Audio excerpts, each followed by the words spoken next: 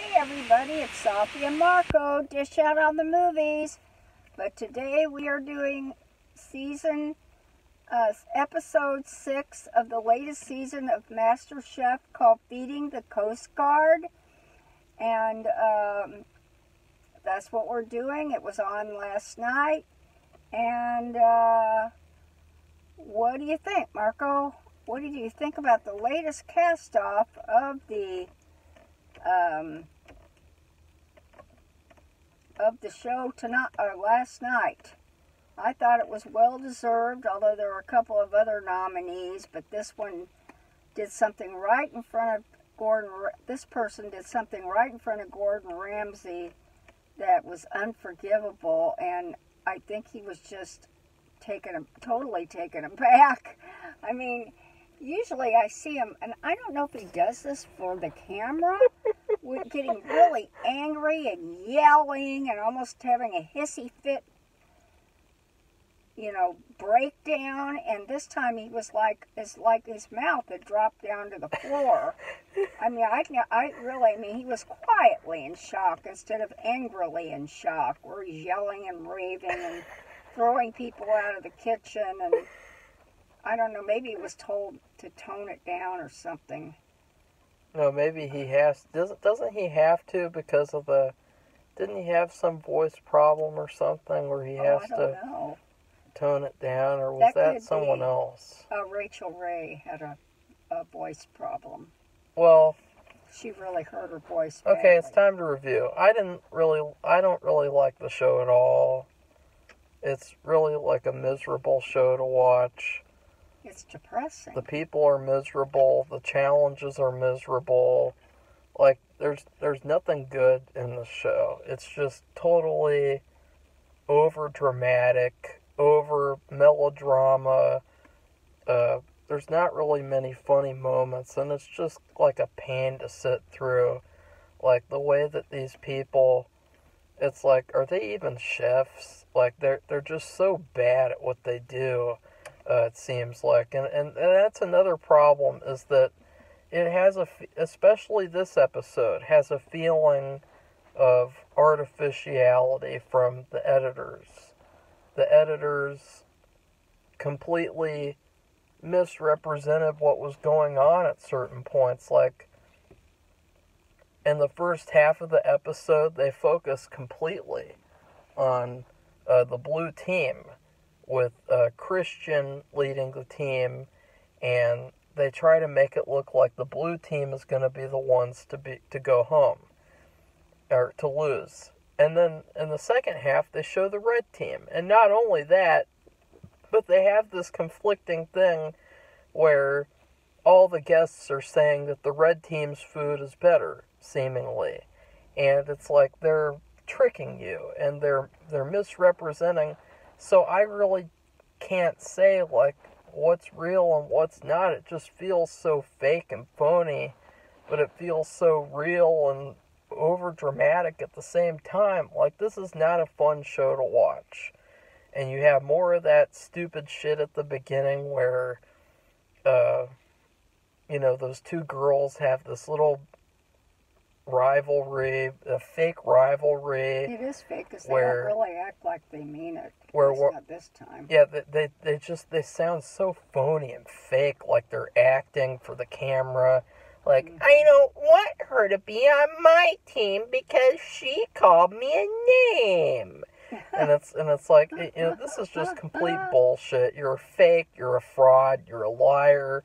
Why are you pretending like there's some sort of rivalry going on? It's so gay. It's so gay.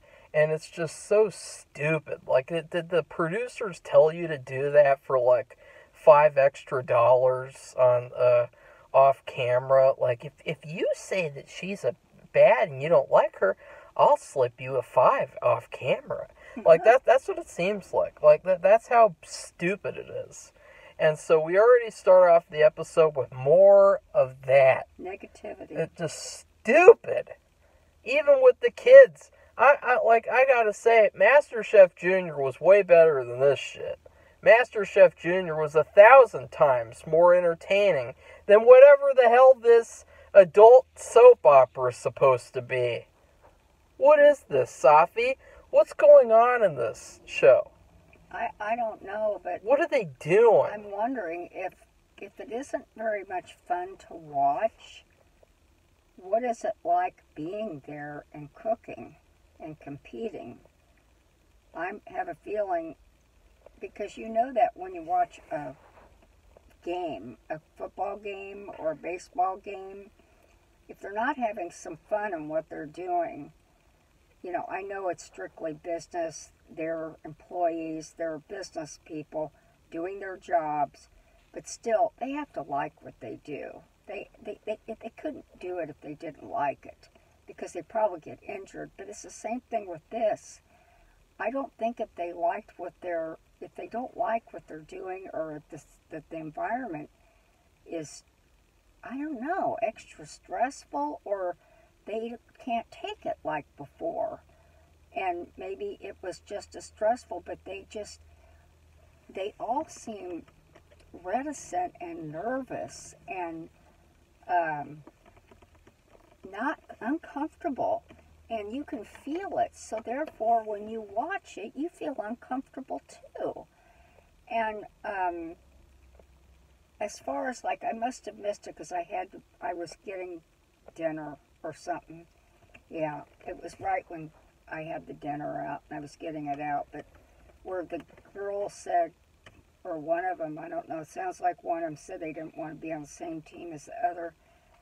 I sensed. Yeah, the black girl said she didn't want to be on the team with Emily. Oh, well, because she called her sassy in another team challenge. Well, this is just so gay. I think that's just contrived. Yeah, it really is. They're more grown up than that, and I just don't think that I just think that's stupid. They act more like kids than the Masterchef Juniors. Yeah, they do, and the kids cook better than they did. Yeah, they cook better food too. And it's almost like, I don't know, the guy who got booted, I won't say who it is yet, but he acted like he was frozen. Like he was just, like, let's say you take a test and you're one of those people that gets really upset about taking tests and you just freeze. You can't remember anything. You sweat. I mean, you're under really extreme stress. He was like that. He just was frozen. Well, what happened was, it started off with these disastrous leaders. Yeah, they picked how did they pick the leaders anyway? Was it something from last week? Safi, just listen. Don't. Sorry. You're just over-explaining like usual. You have both teams decide by themselves which person to be the leader. Oh. And Christian really wanted to be the leader on the blue. Oh. And Alejandro really wanted to be the leader on the red. Oh. And they were both disastrous choices. Yeah. They both were not fit to be leaders at all. No. And they never will be. It was clear that they were not going to be good from the very beginning. Like, the judges seemed kind of surprised. Like, they said, like, these are not very good. This isn't going to go well. I said one of them was having didn't he call him petulant? He was having We'll talk about that, Safi. That comes later. So, you had Alejandro, who went home on his own season for being a bad leader in another team challenge. So why would he want to be a team leader again? That's number one issue, is that these people came back after being eliminated, and for some reason they haven't learned from their mistakes. Not only that, but they don't even care about their past mistakes. Like, you'd think that he would be like, no, I don't want to be a leader on a team challenge. That didn't go very well last time, did it? Maybe I shouldn't do that this time. Nope, of course not. He chooses to be the team captain, and it was a stupid choice. And I was like, maybe he could do a good job. No. He was really bad. Not at all. And to be fair, though, there were other bad people too, like especially Brie, the blonde girl. Like, she was like, oh. She was just like she was doing an advertisement and Yeah. holding up things for like placement. Like she's an actress. Yeah. She's just acting on camera. Yeah, I don't see her being a chef at all. And she was terrible in her own season anyway. And she was the expediter, and her version of expediting was saying, I guess everyone did a good job. I'm not going to really check, even though that's the whole role that I'm doing. Yeah, and so she's going to let all this raw meat go to the guests because she's too busy smiling at the camera and shit. They were supposed to be, she and her friend, and I never remember his name, but the one who does desserts, and he is really good, but I don't think he'll get it either. Twig boy.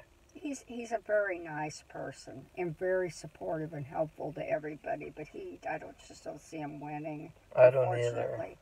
But he and she are friends. They've actually been doing since they both rebooted off their season. Safi. They've been working together. That's but anyway, irrelevant. They were their thing where they were doing quality control, which Mark was talking about, letting steaks go out raw, and the steaks were actually cold and raw, and they had let them go out because they didn't, I don't know what they were doing. She wasn't paying attention. Smiling, and I'm not sure what he was doing, just going along with her. I'm not sure. They weren't doing anything else as far as I could tell. It was really bad, and so I actually thought she almost did worse than Alejandro, except Alejandro had one particular moment. But let's go to the blue team, because for a lot of the episode, they just focused on the blue team yeah. as a way to trick you into thinking the blue team is going to be the ones to go home. It's called a red herring. Yeah, it's called a shit herring for a bad melodrama show that is shit. You had this Christian guy, his name is Christian, and he was a terrible captain. For starters, they're talking about what food to make, and he's like, okay, we're going to make this, this, and this. And other people were like, what about this? And he literally, like, it was creepy the way he stare down. He looked like a serial killer the way he's staring at them. He's like, no, we're not doing that. But then he had this thing about the sauces, which was interesting. He did give in to the sauce because Brandy had an idea for a sauce that I don't know if it sounded good. A chimichurri? Is that what you're thinking? It was a tomato gastrique. Oh, that thing. And then he had a different kind of sauce. And Sounds gross. I'd have to taste both sauces. I didn't think hers sounded good, but he said, let's try both. And that was a good decision. I thought that was good. But that was the only thing where anyone else had any say. And immediately he started acting like... Oh, shit! He started acting like Andrew in season 3 of Masterchef Junior when they did the restaurant takeover. Safi hasn't gotten to that yet. But Andrew was acting like that, and he was clearly just doing it to show off, but I felt like Christian was doing it because he genuinely thought that was the way to lead a team. And it was a terrible way to lead the team, and you had the guy with the weird hair, and he was actually having to temper him down. But then there was this disastrous thing that happened where the weird hair guy put potatoes in a small pot because he said they'll cook faster that way. Yeah. And true. Instead of putting it in a bigger pot, the bigger pot would have more potatoes for more people. Yeah, and so Christian came over and put the big pot on the stove with the cold water and poured the hot water with the potatoes in the small pot into the big pot.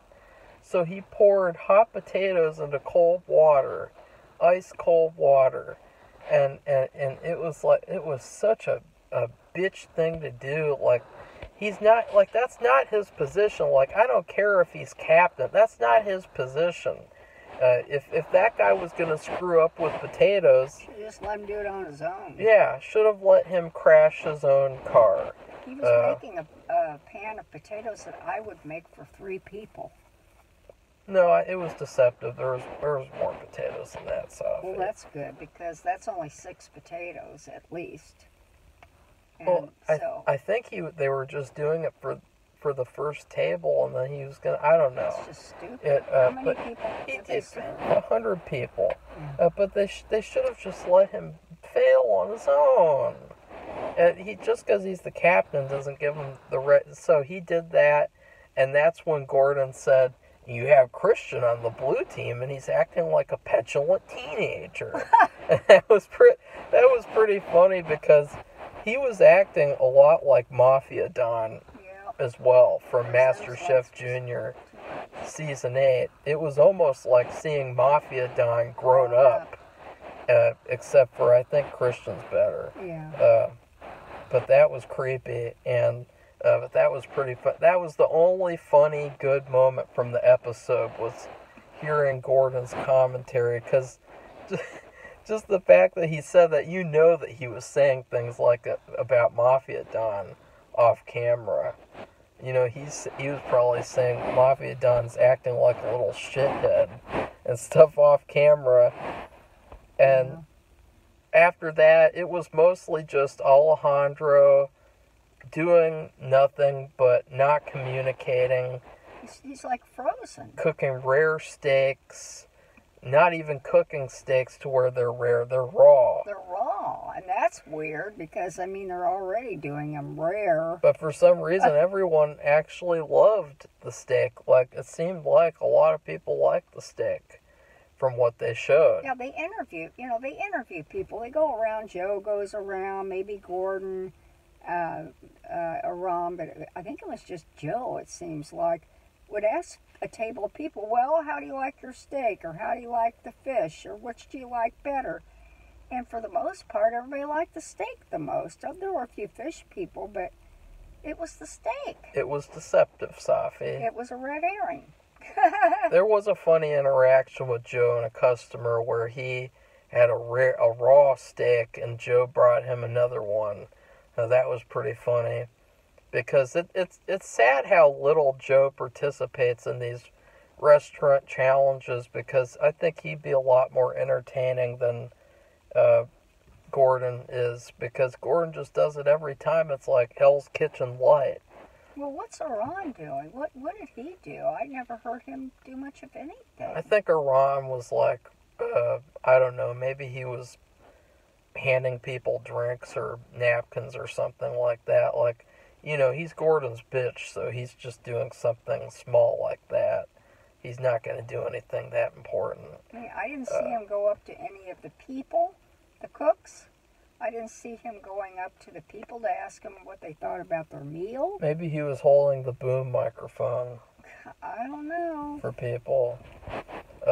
Because, that's expected for Aaron to just not hardly do anything because he's Gordon's bitch.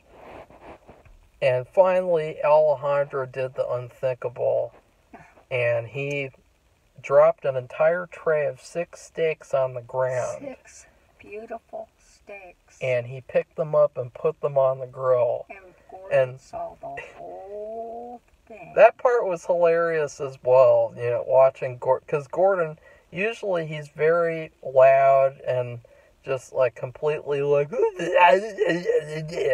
a demon. But when he saw that, he was like visibly horrified, like, and disturbed. He was. Like, it was funny. But I've never seen that. It's usually anger. And then he invited Alejandro over there. He's like, why did you do that? And Alejandro's like, I thought that the grilling was going to kill the bacteria.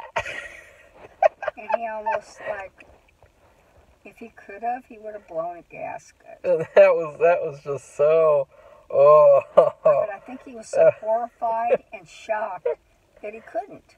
He was just like in shock that guy would do that, because the guy doesn't he work in a kitchen, or he has worked in several as a chef. And I'm sure he wouldn't let anybody else get away with that. Why would he think he's going to get away with it? Well, Safi, you don't have any room to talk, because let's explain about Safi. That usually we have tomato, cheese, and grilled soup, and we leave the grilled cheese. we leave the grilled cheese. What did I say? You said grilled soup. Okay. She leaves the grilled soups, the grilled cheese bread out for it to get a little stale, like Thanksgiving bread type of thing for stuffing. And there was this one evening where all the flies are just crawling all over the pieces of bread. Oh, that's not true. He's exaggerating. Like 10 plus flies just landing on the bread, sitting on there, crawling around. Let's not make And I lie. said, Safi, I'm not eating that. There's flies getting all over the bread. And what Safi said was just so bizarre. It was like oh, this is mental illness. Marco is exaggerating and don't listen to anything he says. She said, well, the bacteria will get cooked out of the bread from the flies when it gets cooked on the pan. Okay, it's an exaggeration. No, so it's not. Just don't listen. Safi, you said fly bread good. That's gross. Okay, well, y'all, never mind. Gross. Okay, move on. So that's what Safi did. So it was kind of reminiscent of that a little bit. Not really. Although with Alejandro, I wasn't feeding 100 members of the Coast Guard either. It doesn't matter who it is. It doesn't matter if it's a homeless person. I know. So Alejandro, you knew that it was sad because I kind of wanted Christian to go home because he was acting so horrible. I didn't like his negative attitude and his where he has to have control over the whole menu without any input from anybody else. But sadly, that mistake was just unforgivable. And of course, the red team lost, even though another member took over as captain after that, and he did a better job. And he did a good job, but he couldn't save what the guy did with the steaks. He couldn't. What was done was done. They didn't give the bad food to anybody. They threw it in the trash. So Alejandro went home. Yeah. Which, I knew that Alejandro would go home at some point. There's no way that he was going to win the season. I thought he had a good chance, but no. Watching this season, I don't know if there's anybody on there who looks like they're a winner. I don't think I could support anybody right now. I mean, I'm just looking at them, and it's, granted, really it's the beginning of the season. They haven't had many opportunities for one to be so focused on. Christian and Alejandro. I think Brandy could win. The blonde semi or finalist, whatever. I think she could win. I also think that Shane could win. Maybe. Which is would be unexpected for people, but that'd be fun. He was a very underrated Masterchef Junior player. Mm-hmm. I mean, he destroyed everyone. Like, the only reason he went home was just for, his first mistake the whole season, basically. And he was a very underrated player. I could see him winning if he continues to grow. And that's the unfortunate thing about some of these MasterChef Junior winners or losers is that it doesn't seem like they're ready for MasterChef. Even though the people on MasterChef were not ready for MasterChef, like Alejandro picking up steaks off the floor. I mean, that's not, no chef should be doing that whatsoever. That's just so wrong in so many ways. This isn't the floor either, it's the ground. Yeah, outside. That was just, ooh. Safi, you would eat that. No, I wouldn't. Just thinking about it makes me want to erp. So... It's a shame because the guy was a very nice guy. He's nice, but he's just frozen. He just seemed out of his depth. He's not top 5 material anyway. He's not. In his other season, he had an issue where he would overcomplicate everything because he grew up without having a lot of ingredients, and so now that he has a lot of ingredients, remember he never tried apple before until on Masterchef and they showed him trying it or whatever. No. He just overcomplicated everything. But in this season, his issue is just himself. Like, the fact that he chose to be captain to begin with was an issue. It's like he has stage fright or something. I just can't describe it. He just seemed frozen. He just wasn't ready to be a captain. No. Of course, and that's a shame. I just don't know who is. Like, everyone seems kind of blue. Or is that what you call it? Or green? Green. Everyone seems kind of green. Except for that guy who took over from Alejandro because Gordon literally said, "You people need to get together and choose another captain." Yeah, he fired Alejandro as well from being captain. So they all agreed, even the two girls who quote don't like each other, which is BS, I think. They even wanted this guy. They thought he was, and they liked him. They listened to him, and they got through. But it was too late. Some of those steaks, though, didn't something go raw or something happened, and he didn't see it or missed it. Even with him, I don't know. It was just too late, though. Even though it was sad he went home, or it was like fitting, then something happened where I thought, he should not have gone home. Because right after he got eliminated, literally right after, Gordon says, "Oh man, another semifinalist just went home. When are you people gonna start taking this seriously?" And it showed, okay. Yet again, the reason why he got sent home was because of their agenda. He's a semifinalist, so send more semifinalists home. It'll raise the stakes. Oh no, all the top players are getting knocked off. Oh no. And it's like, I can't take the position of semifinalist seriously when the judging decisions are so terrible. Like, how did that blonde woman get to the top 2 in that one season? Remember the one who auditioned and failed with the mole? How did she get to the top 2? Because of the judge's terrible decision making.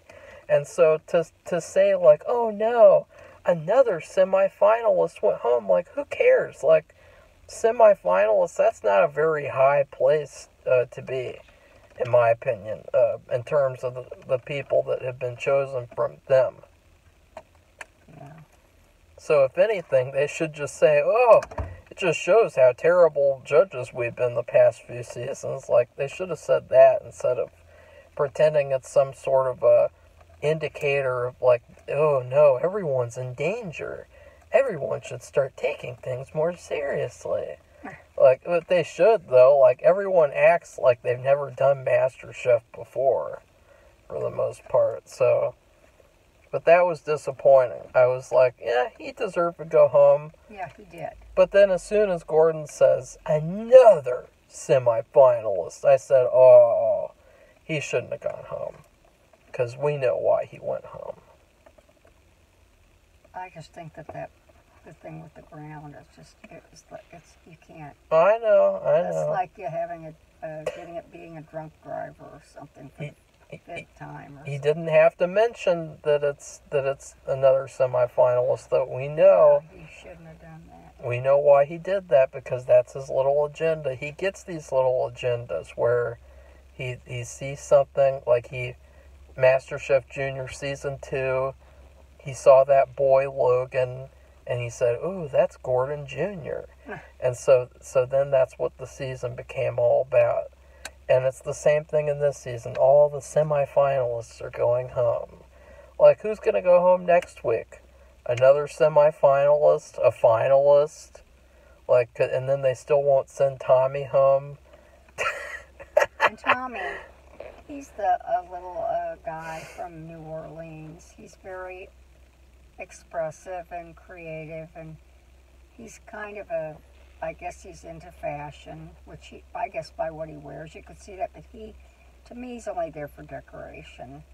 And I know that sounds terrible, but he's not a chef. He's not going to be Master Chef. No, he's not going to win. I don't even think he's going to come in second place. He just isn't qualified. He's very expressive and showy, but he is really... He's a fan favorite. Yeah, but the last 2 shows, he has been very stressed out. I can tell. Yeah. He's sweating. They're all stressed out because they have to do this asinine thing where they have to make 3 plates. Well, this was multiple plates. I'll say that, well, they have to make 3 identical plates. Oh, well, yeah, and the other... And I'll say this, that was one of the good things about this episode was that we don't have to watch any of that bullshit. Where it's like, oh no, plate number 2 has an inconsistency with plate number 1. Plate number 3 is missing that plate 1 and 2 have. And it's like, who cares? Yeah. I give this episode, it's really tough because I just don't like the show. Oh, Safi. That's still having some issues. That's not for me, but that's from Safi. It's my stomach. What do I rate this episode? I don't know. I'll just give it a C-. Well, I'll give it a C- because it's not average. It's not good enough to be average, but it's not bad enough to be a D. So I give it a C-. Safi? I gave it a C-. Yeah, so let's complete the review now. Well, if everybody liked this video, if you liked it, please press the like button. And please consider being one of our subscribers. We would really appreciate you. And leave a comment too about, are you watching this series? What do you think about it? What could be better? Whatever you want to say. And goodbye, everybody. Bye.